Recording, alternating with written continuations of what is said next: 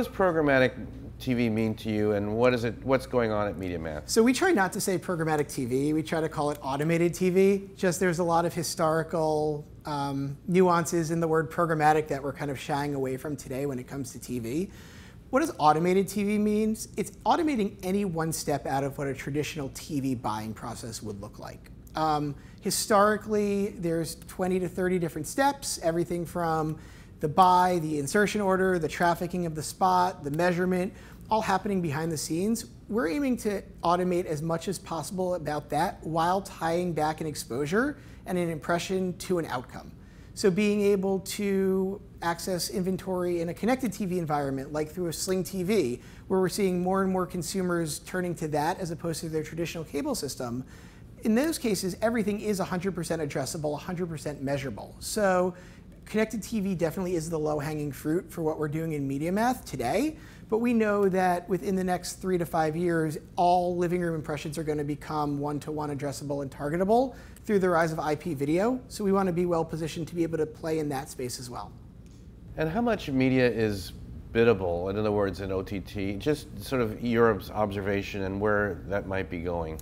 As an overall, percentage of the $72 billion spent in traditional TV a year, maybe 3.8, I think the number is 3.8, is transacted on programmatically today. We think by the end of next year it'll be closer to 10 billion. A good portion of that is going to come from traditional digital video budgets, but a good portion of that is also going to come from TV budgets. Recently, eMarketer revised their forecasts to show TV spend actually declining come 2020. And that's because the way eMarketer is measuring it is they're calling connected TV OTT as digital. So yes, everybody agrees the way people are watching TV has changed. The way people are transacting in TV has changed, but the dollars are following the viewers towards IP-delivered video, either in premium web and mobile environments or on the largest screen in the house. So tell us how you work with the sellers, the MVPDs, the programmers, and others, and sort of, what do you bring to the table? So we believe that our role in the connected TV, OTT, advanced TV ecosystem is to be the connection point between buyers and sellers. So we're not going in and reselling anybody's inventory. We're not going in and arbing inventory. We're simply the system that allows marketers to connect with supply sources, the supply sources that they know how to buy from.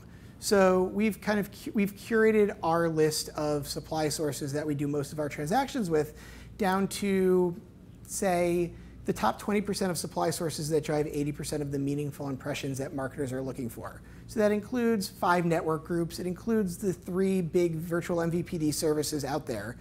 And we're sourcing inventory from them, knowing that the inventory is 100% fraud-free, 100% in view, and measured on a cost per completion basis. So there is no need for third-party verification metrics or vPaid metrics because there is no fraud in connected TV. And there's no fraud in connected TV through MediaMath because we know where we're sourcing our inventory from. We're never more than one hop away from the end seller. And tell us about the buy side, about the people that you take care of, the demand side, and sort of what their expectations are and how that's changing, and maybe categories or expectations and pricing. Yeah. The categories that we work with it's everybody across the board. Our pitch differs depending on who we're talking to. If we're talking to traditional TV buyers, we're telling a story of reach and frequency. We're telling a story that a TV buyer would understand and making the case on why now is the right time for them to start shifting a portion of their TV spend to the same inventory and the same viewer model and the same screen that they know how to buy on, but doing it in a smarter, more measurable way, taking traditional TV dollars and running the spend across connected TV and OTT.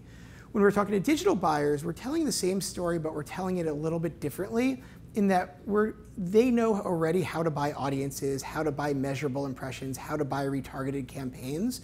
So it's for the first time a digital buyer has the ability to transact on the biggest, most trusted screen in the house in a way that they know how to do it and a way that fits into their business model. And finally, like you've been involved with the advanced TV world for a number of years with Canoe and others. How do you sort of characterize where things are now in terms of consolidation, consumer preference, kind of where we might be going? Yeah, for the last couple of years, people have been saying 2015 is the year of TV, connected TV. 2016 is the year of connected TV. I think I just read one that 2018 is going to be the year of connected TV. We're there. The biggest pet peeve of mine is when people say, like, we're getting there. We're there at scale. There's 65 million households that are using some sort of device to access premium video content in the living room. For the first time, more than 50% of video starts being delivered on a connected TV device are ad-supported. You've seen the viewership change. You've seen people embrace it as their primary source of control of content. And you've seen these devices take over control of HDMI 1 on the TV, which is the most important thing to control. So no longer is a Roku device a way to get Netflix on your TV. A Roku device is your way to get TV. And where do you see things developing for MediaMath over the next 12 months in the TV space?